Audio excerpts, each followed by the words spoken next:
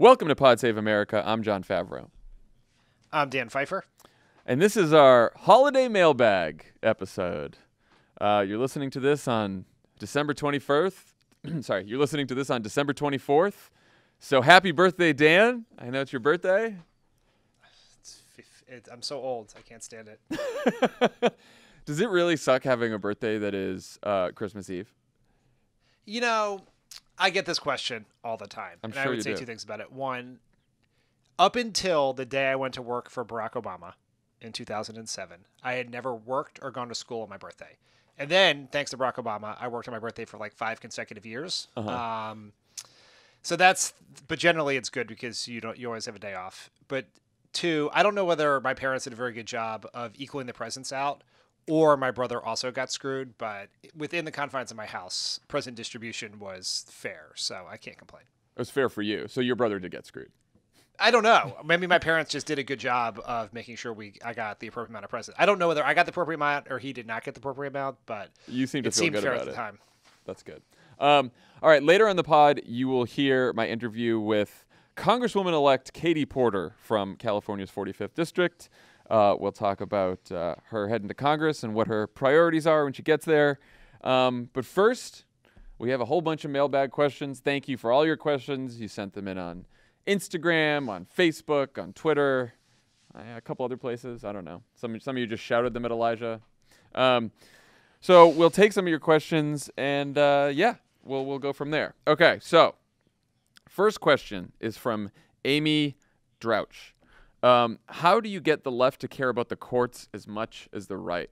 It's a good question to think about in light of, the recent Texas ruling trying to rule the Affordable Care Act unconstitutional. Of course, we went through Kavanaugh this year. So, Dan, how do we get our folks to care as much about the courts as the right has for many, many years? Billboards of Brett Kavanaugh's shit-eating grin all across America. All right. I do like Did you want a that. serious answer to that question? Because that was pretty serious. I think the thing here is, one, I will be interested to see when we get to the 2020 election cycle whether Democrats seem to care more than they have in the past. Yeah. So that's because I think we have seen through what has happened with Gorsuch and Merrick Garland and Brett Kavanaugh, like in very real terms, what not caring and how not caring enough can have lasting decades-long damage on this country. So that's one. Two, I think it's also progressive activists who care about this have not only just voters to convince, I think we also have to convince our elected officials that we care. Yeah. Because we're going to have to keep an eye on Senate Democrats for 2 years to make sure that they are not doing anything to make it easier to put Trump judges on the court. Now, they have limited levers they can pull here because of they don't have the majority, but I think we got to look with great suspicion at any of these sort of deals that let senators go home early and make it easier for McConnell to confirm Trump's judges. Yeah, and already I was happy to see that there were some rumors that Schumer was going to do another one of these deals before the holidays to make sure that a bunch of judges went through in order to get the funding passed and everyone go home. And that did not happen. At least of this recording, it did not happen. But so that's good. And it's happened before. So maybe our elected officials are starting to get the message. But no, I think you're right. And I think all these candidates in 2020 need to talk about, like, the court and judges should be part of your stump speech. And I think, one way to get people to care about it is to talk about the issues at stake here. And not just the Supreme Court either, but a lot of these lower courts. And I think that's also going to make a huge difference, not just in the presidential race in 2020 in case there are additional Supreme Court openings, but look, it is going to matter for retaking the Senate in 2020, which is something that I don't want people to just forget about here as we focus on the presidential, because it is going to be, I think it's almost as important, not quite as important, but almost as important for Democrats to take the Senate in 2020 as to taking the presidency, because if we have a Senate the way it is right now, I don't think we're getting anything done with the Democratic president and Democratic House. Yeah. Do you think Mitch McConnell is confirming President Kamala Harris or Bernie Sanders or Joe Biden's Supreme Court nominee, even if Ruth Bader Ginsburg resigned at 12:01 on January 21st? the thought will at least cross Mitch McConnell's mind that he should not confirm that person. He should wait 4 years to confirm that person. Absolutely. Absolutely. And that will be the position of the right for sure. And so the Senate is very important. Yes. I would say one other thing about this, Sure. because this is, of all the questions we'll take, this is maybe the most important, but is I think one messaging point is to connect people's frustration with the money in politics to changing the balance of the court. Because I think that's what people don't really understand, that the only way you're going to be able to get corporations and billionaires out of politics is to get a different ruling on Citizens United. And the only way to get a different ruling on Citizens United is to change the court. Yeah, and again, look, thinking about the Supreme Court, the next chance we have for a vacancy from a conservative is Clarence Thomas, who is, early 70s right now. So we could be waiting a long time. But should that vacancy occur, we're going to need a Democratic president in there, because if there are other vacancies, whether it's Ginsburg, whether it's other justices, if we get that vacancy from Thomas and there's a Democratic president in there, suddenly we have a 5-4 court again, and we have the majority in the court. So that's how fast it can change, and so that's why it's so important to both have a Democratic Senate in place at the time and have a Democratic president. Okay, Sarah F.G. Smith asks, why isn't anyone talking about the 6-week abortion ban that Ohio is on the verge of adopting? It is a horrifying violation of women's constitutional right to access an abortion, since most don't even know they're pregnant until 8 weeks. Can we discuss, please? Yes, we can. And I think this sort of goes to the first question about the courts. And just so people know, this would be a ban on all abortions after 6 weeks, and there would be exceptions for the life and health of the mother, but no other exceptions. No exceptions for rape, no exceptions for incest. And it has passed the Ohio House. It has passed the Ohio Senate. John Kasich, who is still the governor now, has said he would veto it, but the incoming Republican governor of Ohio, Mike DeWine, has said that he would sign the bill. So that's where we are right now. Dan, what do you think about this? I think this is such an important question, such an important issue, because going back to the Supreme Court again, when the Supreme Court refused to take up these cases about Planned Parenthood a few weeks ago, some people breathed a sigh of relief and said, well, maybe they were telling the truth and they don't really want to take on abortion. But if you believe sort of what the right-wing legal scholars and activists say, is they are waiting for this case. Mm-hmm. This is the case that will come before the Supreme Court that could be the opportunity for them to overturn Roe v. Wade. And we need to scream from the rooftops about this, and I feel negligent that we haven't done it yet. But as we round the bend from the new year and Mike DeWine takes over, we have to do everything we can to raise awareness of this. And because this is not just about Ohio, this has become this is not some far right southern state. This is a purple state that has taken this path, and it's become a model for Republicans across the country. So this has to be a centerpiece of activism heading into 2019 and into 2020. Yeah, and I will say, and I did some research on this, and it looks like there's a lot of legal scholars as well as women's reproductive groups who believe that there is a small chance that the Supreme Court takes this particular case up. They think that it is such a direct hit to Roe and so contradicts the ruling in Roe v. Wade that that lower courts will likely find it unconstitutional, and then maybe the Supreme Court won't take it. Not because the Supreme Court has, the Kavanaugh-Roberts majority on the court has suddenly had a change of heart on this, but because there are other cases that are even closer to the Supreme Court already that have to do with restricting a woman's right to choose that might be easier for them to take and then rule and as a way to chip away at women's right to choose and access to abortion, that they might take those instead. But of course, we can't be sure of anything anymore, and this is all in the courts. And like you said, this is just something that we have to be aware of and fight. And fight like hell over because these are the very real threats now that Brett Kavanaugh is on the court. And it's a reminder to the states who have Democratic governors, Democratic legislatures, many of whom newly elected in office starting next year, that they need, if they do not already have a law on the books which preserves the right to reproductive freedom in that state, they need to pass that law so that you have the potential, depending on a Supreme Court ruling, to protect the right to choose within your state if the Supreme Court essentially makes it a states' rights issue. And so getting it on the book is incredibly important. So it should be a priority along with a lot of other things, but it should be at the top of the list for these new Democratic governors. Another question from name I can't pronounce. T. Kusel? I don't know. Will there be a Jeff Flake of 2019-2020? I don't know if this is the most obvious answer in the entire world. I think I know. Can I take a shot at it? Absolutely. Yes, it is. His name is Willard Mitt Romney. That is correct. You are correct, ding, sir. Ding, ding, ding, ding. I've been calling him New Jeff Flake. Look, I don't want to prejudge. Maybe Mitt Romney is suddenly going to have a change of heart, and everything we saw from him in the presidential campaign, and maybe he'll turn out to be a real hero. But I'm not going to happen. I'm not going to place any money on that. But this isn't even prediction. This is like me predicting the sun is coming up tomorrow. It is 100% guaranteed to happen. Mitt Romney is someone who, to his great credit, went all in on being against Trump. Unlike most of the spineless weasels of the Republican Party, all in, gave the centerpiece "Never Trump" speech in the campaign. When Trump won, I think he even continued in a lot of ways to be strong, putting out statements when it was appropriate, speaking out more aggressively on things like when the president, sided with Nazis and things like that. Then he started running for Senate in Utah, and then I saw one bad poll, and then tried to tell reporters he was never Trump.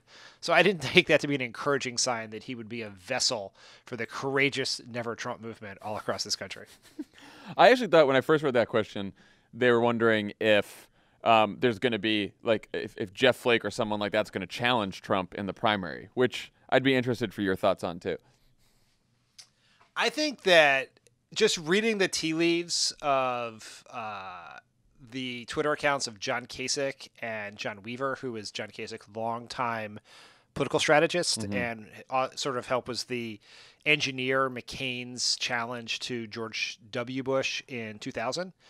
I get the sense that John Kasich is very much thinking about running against. I'm sorry, let me try again. John Kasich is very much thinking about running against Trump in 2020. The problem is there is basically zero room to the right of Trump and no room. That's confusing. Basically, running against Trump in the Republican primaries to Trump's left seems like an impossible task. Yeah. But it is notable that the Republicans are not super confident because they have proposed canceling the South Carolina primary as a way to protect Trump this upcoming election, which is something that apparently has happened many times in the past. So this is not totally unique, but it is at least a sign that they have some fears of a primary challenge. Yeah, no, my view on this is if for some reason there was someone to challenge if for some reason a candidate came along and decided to challenge Trump from the right, said that Trump has, ignored his MAGA base and, didn't build the wall and, oh, look, he signed into law this bipartisan criminal justice reform and he's a cuck now.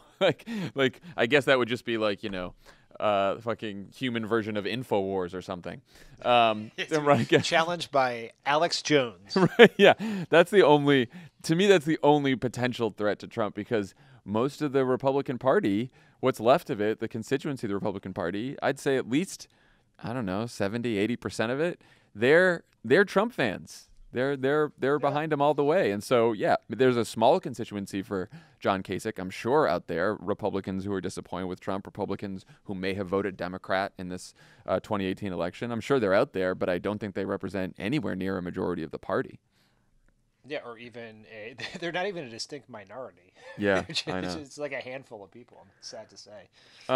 Taylor Nelson Haney asks, how to engage voters in districts suffering from voter suppression? Living in Georgia, the morale feels low, even though Democrats won overall. What's the message for Democrats in these tough places? This is a really hard one. And I hearken back to LaTasha Brown of Black Voters Matter, who is an activist who works across the South, particularly in African American communities, who was our guest on the final of the 4 HBO specials, who really talked both in our interview and then in a New York Times op-ed piece she wrote this fall very powerfully about how you engage these communities. And it's really about talking to them about their power, the power they have despite these laws, and they try to take that power away. And talking to them about, it's like an education process, right? About what their power is and then how you can put yourself in a position where you can overcome the laws being put in place by people like Brian Kemp in Georgia. And I think like following the Latasha's model is very interesting and compelling, and I think we could all learn a lot from the work that she did in Alabama during the Doug Jones race and all across the South in 2018. Yeah, I mean, voter suppression is real. It's insidious. It's probably the worst it's been since the Jim Crow era. Like, we know that. But at the same time, we should remember Stacey Abrams received more votes than any Democrat in Georgia's history. And I think the only way to stop voter suppression is to keep fighting it, keep organizing. It remains true that there are still more voters who don't turn out because they don't think it's important than voters who don't turn out because Republicans have made it hard for them, which I think is sometimes lost in the conversation around voter suppression, which, again, is very real and a real threat. And I think that the only way that we're going, I mean, it's tough because it's a catch-22 here. Like, the only way we're going to change the laws is to win. And winning is made that much tougher because voter suppression's in place, but it's not impossible. There's ways to organize, and there's work on the ground to be done. So I would tell those people, don't lose heart. And I know it's disappointing, and you have every right to be angry about the result in Georgia. I sure am. But you got to keep fighting. And there are plenty of voters out there who are willing to vote, who are willing to jump through the hoops and overcome the obstacles they've put in your way to go out there and vote. Yeah, it's really about organizing now, and not. And this is two other points Latasha made in our conversation I thought were really important. One is the work has to continue long after the election, right? It can't be this traditional 2-year cycle where you show up 3 months before the election and do some organizing and then pack up the first Wednesday in November. Yep. This has to be sustained organizing that goes on for years, and that's how you do it. And the other thing she said that I thought was fascinating, which is slightly apart from the question about voter suppression, but it goes right at your point that there are more voters who just choose not to turn out. And Latasha said to me during that HBO show that most non-voters are not apathetic. Yeah. They're actually quite passionate about their decision not to vote. And I think that's a very important thing for Democratic politicians to learn, which is people are making a choice not to vote. They are choosing not to do it. In many cases, because they don't feel like that vote matters, that you as a politician have not made a case about why it matters. And that we have to move some of the agents, instead of just yelling at voters to stop being lazy, we have to put some of the burden on politicians to make that vote matter. Not just make a compelling case in the run-up to Election Day, but once you get into office, your job is to make it so that the person who waited in line 3 hours, who took time off work or carried their kids and stood in the rain while they could vote, that they feel like that was worth it. Because if you just go there and once you have that, you pocket that vote and go on and sort of do what you would normally do in Washington, then you have failed that person. Yeah. And again, those of us who pay close attention to politics, people who are listening to this podcast, we get why it's important to vote. We get, Trump is president. Of course you got to vote. Like, this is, the most important election of our lifetime. Like, we get all that. But you have to understand that there are people out there who do not pay close attention to politics. And they feel like no one is listening to them. And they feel like the system is broken. And they feel like the game is rigged. And yes, everyone has a responsibility to educate themselves about the news and politics, of course. But if we want to build a winning coalition, if we want to build a majority in this country to pass progressive policies, it's also incumbent upon all of us who want that to go out and talk to the people who don't necessarily think that politics is for them or that politics actually responds to their lives. That's on us. So I do think you're right that we have to continue to have those conversations with people who don't vote and find out what they are passionate about and tell them, here's how to fix that problem that you're having. Okay. It me asks, it's all in one word here. Where should our priorities be as a party right now? Focus on 2020, stop the border wall, Green New Deal, income inequality, healthcare, something else? What do you think, Dan? Yes. All of the above. Yeah. I mean, I think our primary responsibility has to be put a check on Trump. Put a check on the corruption, put a check on the criminality, put a check on the incompetence. There is mountains of undue work digging into what this government's been doing for the last few years, and that has to be our first priority, more so than cutting some fucking infrastructure deal with Trump or passing some message bill. We should pass all the bills we can. I really like the idea the Democrats have had about electoral reform and voting reform as one of the first bills they're going to do. That's great. I think having a committee to dig into the Green New Deal is great. We should do all those things. But your job for the next 2 years is to stop Trump. That is why people elected you. That's what we want you to do. Anything that compromises that, I think, needs to be looked at very hard before we go down the road.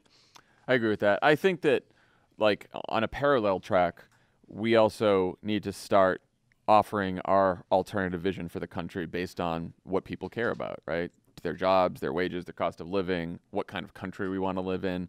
And I think, the presidential candidates are probably going to handle that.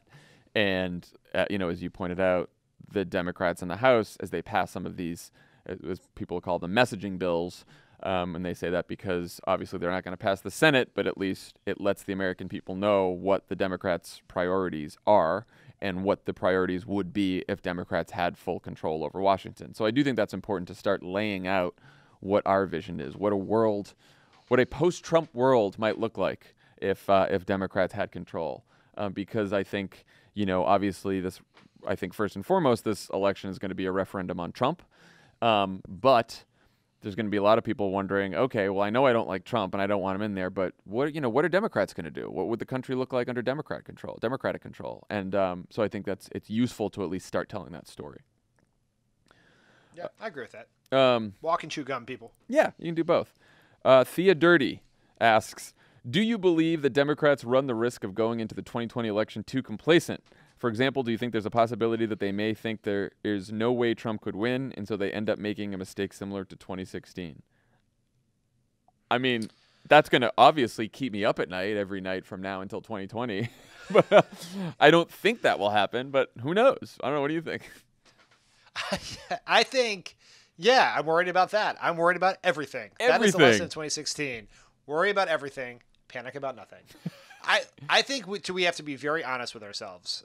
And sometimes when we we talk to groups or we see people are shocked by this point that I often make, which is right now Trump is the favorite to be reelected. If you were just going to put money on what is the most sure case, it would be that Trump would get reelected. And I say that before everyone fucking drives their car off a road or throws their phone in the sewer, because incumbent presidents usually get reelected.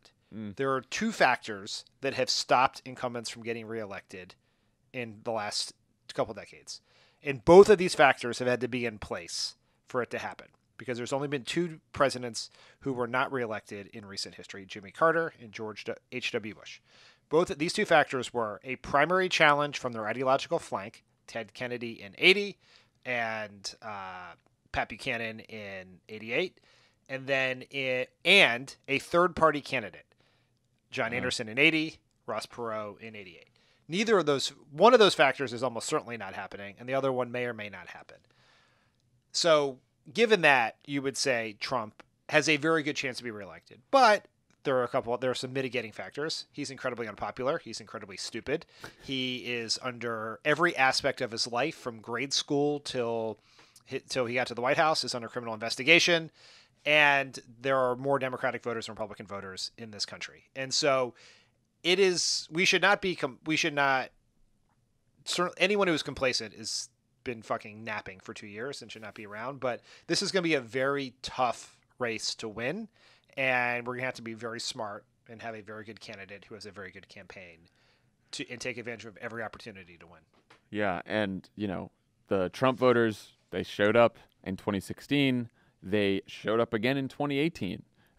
We won in 2018 because we had astronomical turnout among Democratic voters, and we pulled over some Republicans as well. But a lot of those Trump voters that voted in 2016, they didn't stay home in 2018, and there's a good chance they're not staying home in 2020.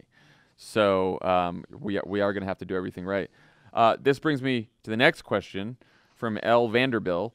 As we gear up for 2020, how can we avoid the Democratic infighting that dragged on beyond the primaries like we saw in 2016? Great question. I hope, does anyone have an answer? Tweet at us, because I don't have a fucking clue. This is the thing that keeps me up the most right now. Because, we're already seeing this. And it's like, I don't know how we can avoid it. I know how every person out there can contribute to avoiding it, which is, talk about why you like your chosen candidate, right? If you prefer one candidate. Talk about the positive parts of that candidate's policy agenda or their record or whatever you may like about them. Like, don't go around talking, especially this early, about why you can't stand the other candidates. I've already seen on Twitter some people, hashtag never Bernie, hashtag never Beto, hashtag never Biden, hashtag never Kamala. Like, never nothing. Stop. Don't do that. Stop it. Another thing, don't get in dumb Twitter fights with the people who love getting into dumb Twitter fights on both sides. I don't pay attention to them anymore. Maybe I'll see it when I scroll by. I'm not responding anymore. I'm not dealing with it. Because you know what happens? Those fights start on Twitter now, and then journalists who spend their time on Twitter as well, they start writing about those fights. So they're not reflective of what's actually happening out in the country. Because if you start looking at some of these polls, these early polls right now, the approval rating for almost all of these candidates is quite good. Most Democrats like all of these candidates. In the real world, they like all of these candidates. In Twitter world, it's a fucking mess. But in the real world, most people in this party would be very happy and have warm feelings to just about all of these candidates that have been mentioned to be running. So, I would just tell everyone, keep an open mind yourself about all the candidates. Tell your friends to keep in mind, open mind about all the candidates. And when you're talking about them, talk about what you like about certain candidates and don't start attacking all the rest of the field. Ugh. When you said a few minutes ago that you had made a decision to not pay attention to the primary-related Twitter battles on the internet, were you made that? When did you make that pledge? 5 minutes ago? I'm sorry. Your text messages from today suggest that. Allow me to rephrase. I'm not engaging in them. Is what I'm gonna do. Okay. I can't ignore them unless I get off to. I mean, there'll be another resolution that you'll hear in our resolutions episode on Thursday about one of my big resolutions, which is how to use Twitter better. So that's a resolution that's starting now. But yeah. It's bad already. It's bad. Well, I'd say just 2 points about this. We should not be so pessimistic just yet because one, Twitter is not real life. That's right. It just isn't. That's my new mantra for the new year, by the way. Twitter's not real life. Yeah, it is a funhouse mirror version of politics in a particularly unfun funhouse that sadly becomes reflected in across broader press coverage because it's reporters basically like the new man on the street interview is to just read tweets and have that affect your worldview, right. Which is pretty fucking stupid and really damning for the current state of journalism. And two, this is going to be, at least for a long time, it appears, a many candidate field. The problem we had in 2016 and for some of 2008 was it was two candidates. And so it's either if you're for Bernie, you're against Hillary. Yeah. If you are for Hillary, you're against Bernie. Or you could, find and replace Bernie with Barack if you want to do 2008. You saw this and you worked in the 2004 presidential campaign. When there are many candidates, you can be for John Kerry and you're not necessarily vehemently against John Edwards or against Dick Gephardt or you know what I mean? Like there's your hatred can be diluted around a number of people. And hopefully that happens here. The other thing is hopefully people recognize, like if there was a question about whether it mattered whether Hillary or Trump was the winner, well, I think we know the fucking answer to that question and it matters a hell of a lot. Yeah, and look again, like even the 2016 divisions are overblown. The vast majority, something like 70, 80%, I think, of Bernie supporters ended up voting for Hillary. Most Hillary voters have Bernie has a good approval rating among most Hillary voters as well. So, like, again, it's overblown in the end. I do think in 2004, the dynamic was it was Howard Dean versus the rest of the field because Dean was the insurgent. And so there was this like anger between Dean supporters and everyone else. But again, this was back in 2004, and there wasn't Twitter or other social media to sort of amplify the divisions as we have now. But you are right that in a big field, it becomes less likely that you get the sort of battle royale between two candidates. Yeah. Twitter has basically become a world where all reporters are forced to do made on the street interviews, but they have to go to the dumbest, angriest street in all of America to do them. That is very apt. All right, some fun questions. Ang Tricario, what are your favorite holiday traditions? What do you got, Dan? I don't play games. Do you also play games after Christmas dinner? We do play games. Yeah, we do play some games as well. Okay, you and Emily seem to have very fun families. This is gonna be like cheesy new dad tradition thing, but when I was a kid, like young kid, my family would always get together and we would read the night before Christmas on Christmas Eve, which was the day you're listening to this podcast, and also my birthday, and that was sort of our like last thing we did before we went to bed and waited for Santa. So now, like obviously we haven't done that for many years in my family, but now that my daughter is here, we're going to go visit my parents, and we're going to restart that tradition this year. That's great. We used to do that too. There's somewhere there is an audio tape of me as a 2-year-old reciting "'Twas the Night Before Christmas" with my mom helping me along that I've heard before. But yeah, we used to do it all the time. We just did Christmas with my parents since we're going to Cincinnati this week, and we always do like. I'll play Christmas carols on the piano, and my mom will sing, and everyone else will have a little sing-along. And then now with Emily's family,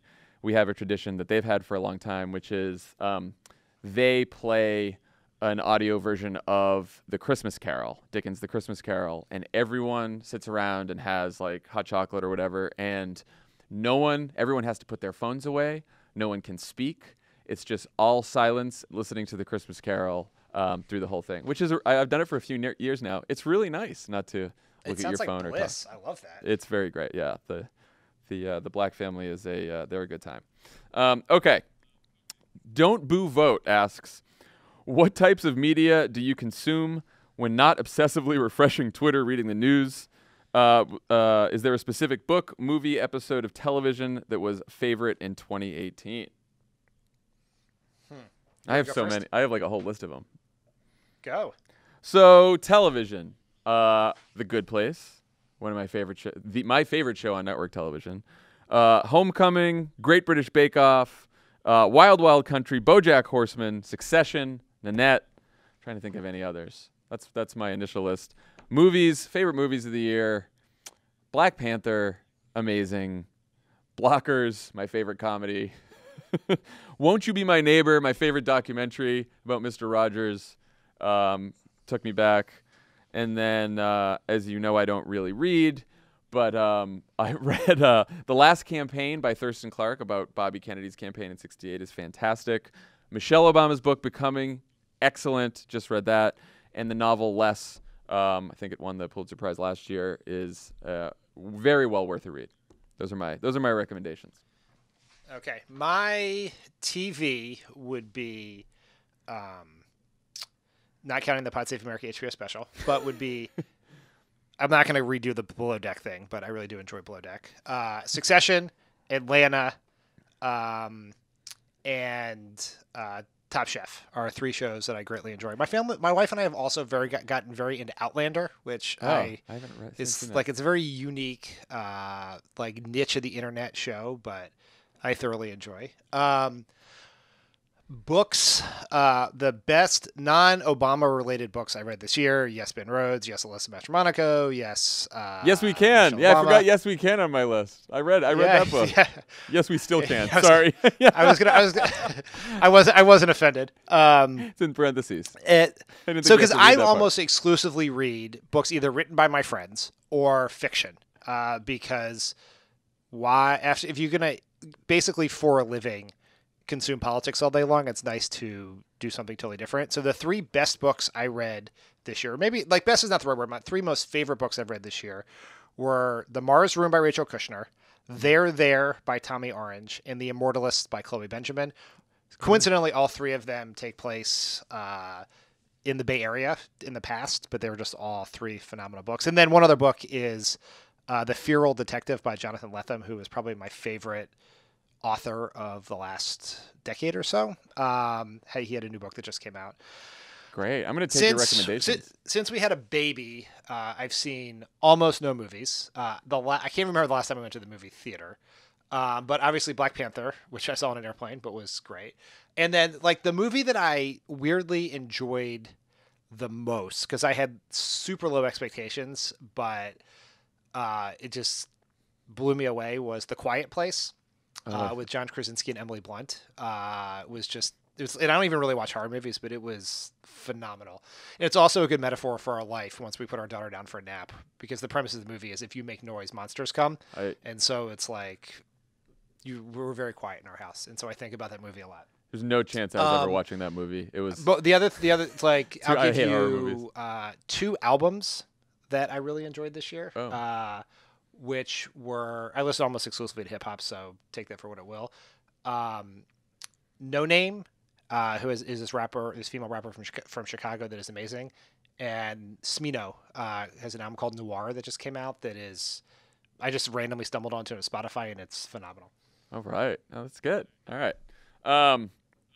Emily Primo asks, how did Jon, Tommy, and Dan all meet? Do they remember their first interactions? All right. Let's see. I met Tommy first in 2004. I was on the Kerry campaign. It was the beginning of the general election. Tommy had been on the Edwards campaign in the primary. They just lost.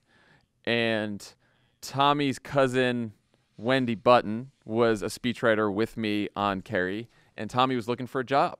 And so he stopped by our office, and he was interviewing at the Kerry campaign for a job, which he smartly decided not to take, so he could then go work on the campaign of State Senator Barack Obama.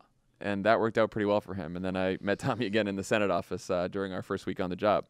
I met you, I believe this was in 2006 when I was in the Obama Senate office and you came in right after or while you were about to take the job for the campaign. Is that right?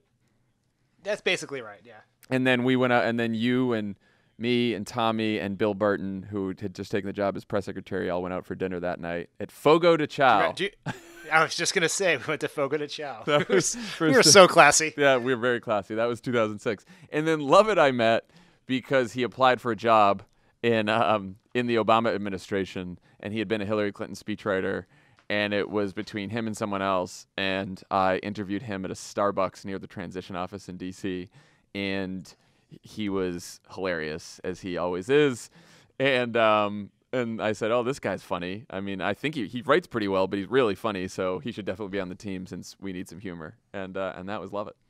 What about you? How did you meet, I guess, Tommy and Lovett?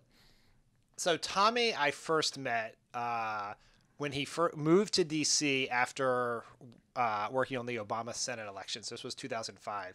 And we had a friend of mine who had been who's from Chicago, who had been a supporter of Obama's, sort of had a dinner to welcome Tommy to D.C. And he described Tommy as this young hotshot who had worked for a friend of mine on the Edwards campaign when Tommy worked for Edwards in 2004 before Obama. So Tommy and I went to dinner together when he first moved to D.C. I don't even think he had an apartment yet. I was trying to remember the first time I met Lovett, and it was either in the transition office after you hired him. I can't remember what order these things happened in, but I think I met him briefly in the transition office, and then during the transition, I was shopping at the mall because I had to buy like suits and things because we had real jobs now. And I ran into Lovett in the department store who reintroduced himself to me at like Bloomingdale's or something. I can't believe he introduced himself to you and didn't just sort of like walk away, because it was like that's a very forward social interaction from Lovett. Yeah, it was incredibly awkward, and then we probably didn't speak again for 6 months. I thought you guys first met on the first episode of Pod Save America. Yeah, that was going to be my joke, but people read way too much into that. I was going to say we still haven't met yet. Okay, so that's us. That's first meetings. All right, Melissa Thompson from Instagram. This is a great question. You are kidnapped by a mischievous but well-meaning elf who transports you to an enchanted room where visitors are compelled to speak only the truth. The elf says you can have 1 hour in the truth-telling room with anyone other than Donald Trump. Who do you pick and why? I have my answer. Okay, I have a question. Sure. What are the Miranda rights about what happens in this room? The Miranda rights. Can it be used against you in a court of law? Do you have immunity? Against me? Oh, like if someone tells you something? Yeah, so here's my point. Like, if I can use this magic elf room to get Donald Trump Jr. in jail, I'm certainly doing that. Oh, wow. That is happening. That is some devious shit, Dan. Good thinking. Yeah. I like where your head is. Yes, you can. Absolutely. Yeah. This is our magical elf room. Yeah, so if I could do that, I would use Donald Trump Jr. probably.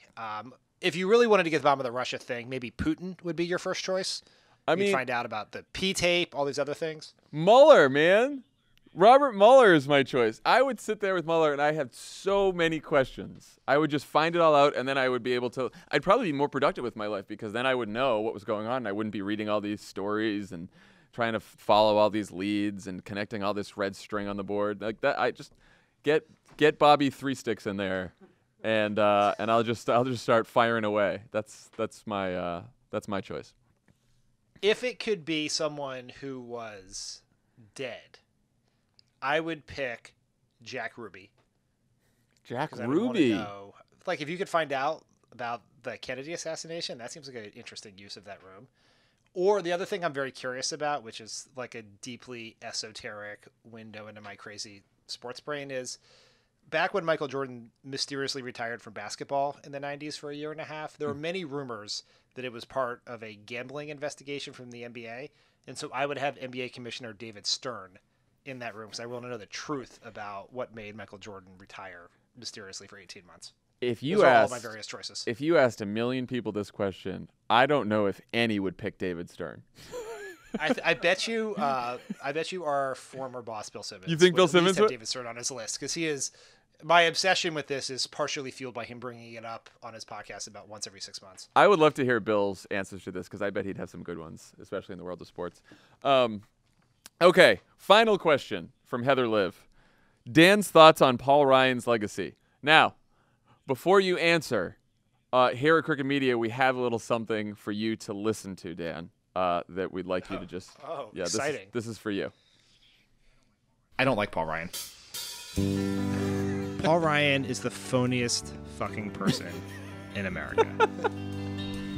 Paul Ryan is as responsible for Donald Trump being president as any person walking the planet today, with the possible exceptions of Vladimir Putin and Jim Comey. Trump could murder someone, and Paul Ryan would be fine with it. Dan definitely wins the Paul Ryan. Oh, God, he hates war. Paul Ryan. Yeah. He hates him. He was born in a college Republican's test tube hatched by Karl Rove. I know he'd like to think the first line of his Wikipedia page will be the tax cut, but it won't be. It will be the shame that comes from his conduct with Trump in office. And that is just a fact, and it is unchangeable at this point, no matter how many times he puts out lukewarm statements so he can sleep at least 5 minutes a night. We have a statement from noted Ryan hater Dan Pfeiffer. Dan sent in the statement he couldn't be here today. Paul Ryan may leave Congress, but the stain of his cowardice and complicity will remain. Paul Ryan will do nothing to save us. Yeah, I think we've all realized. I don't like Paul Ryan. No, if that wasn't clear. I have to say, I'm mildly embarrassed by that. Are you? We were so proud. Elijah and Michael put that together, and they are very proud of it. And we have been laughing. As they should be. It's really great. But it's like, there is a certain. I find myself. I generally believe myself to at least be a pretty even-keeled person. Yeah, no, you are. And there is something about Paul Ryan that sends me into a fit of rage. And I don't even remember the things I say. They're not planned. I don't write them down in advance. There are no rant notes. They just come. It is an organic anger.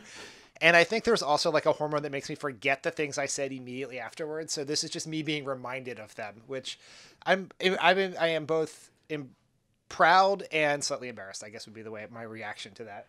Well, I'm proud of you for hearing them. I mean, I think it was a fantastic send-off. Look, we figured Paul Ryan has a 6-part video series sending himself off by his own legacy that he gave a speech and everything. The least we could do is put together a little Dan Pfeiffer on Paul Ryan compilation, which, I think people will enjoy it very much. Do you have any other thoughts you'd like to add? Final words about Paul Ryan? Yes, please do. Please do. So I have spent some time in anticipation of this moment trying to understand what it is about Paul Ryan that makes me so mad. Because trust me, Marco Rubio, I find upsetting. Mitch McConnell, one of the worst things that has ever happened to American politics, also makes me mad. Jeff Flake's impotence makes me mad. Donald Trump, I obviously do not like. Donald Trump Jr., terrible. There are people, lots of people bother me, but Paul Ryan in particular bothers me. Because it's not because of who Paul Ryan is, because he's no one. He is a empty vessel for people to pour their hopes and dreams into. And the thing that I think makes me focuses my anger on Ryan is that he represents both the worst in Republican politicians, the worst in what everyone hates about politicians generally, and the glorification of Paul Ryan represents the worst of American journalism and punditry. All of those things together in one human being who made a choice. He actually chose this path that he was in. If you listen to his, I did not watch his speech today, but I want to thank the 10,000 people on Twitter who sent it to me. But everything in these final interviews has been and even from all of the Ryan apologists in conservative media or right-wing think tanks is, boy, what a tough deal for this wonky Jack Kempian Republican to be forced to be speaker while Donald Trump is president. And it's he didn't have to just fold and supplicate himself to Donald Trump. That was a choice he made. It was a political choice, choice born of political expediency and cowardice that has proven to be the disastrous politically, disastrous morally, and his one point of pride based on the 6-part taxpayer-funded video his office sent out about passing this tax bill has also proven to be a policy disaster. The economy has gotten worse since that bill passed. Significantly worse. The stock market is way down. You have to be a special kind of stupid to pass a corporate tax cut and have the stock market tank.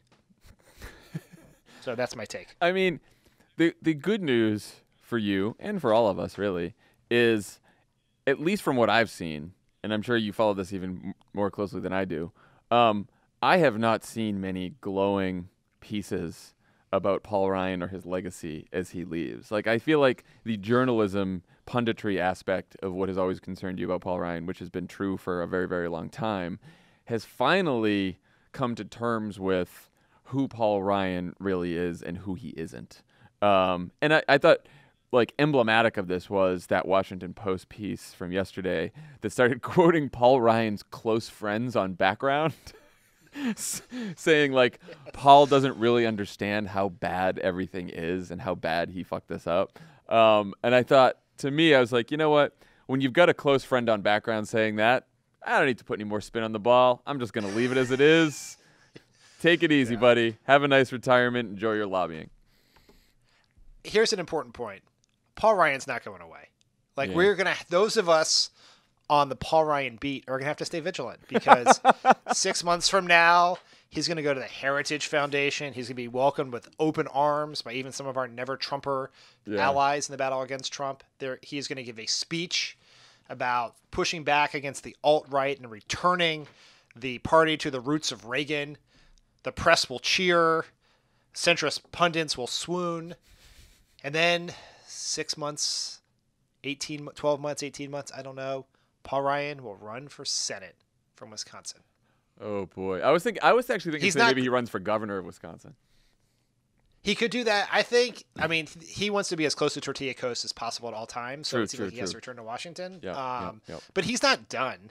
He is taking a break to try to cleanse the stench of Trumpian failure off of his body, and he's going to return to politics. He 100%. Like, the idea that he's just going to drift off and never be heard from again is impossible for me to imagine. So, I'll probably direct some rage at Rubio, or I don't know. I'm going to have a lot to say about Mitt Romney, I think. I think he's going to be a great disappointment to me. But Paul Ryan, we're going to keep an eye on you at all times. On that note, we will now go to our interview with someone in Congress who makes us inspired and happy and hopeful. Congresswoman-elect Katie Porter from the 45th District of California. My interview with her right after this.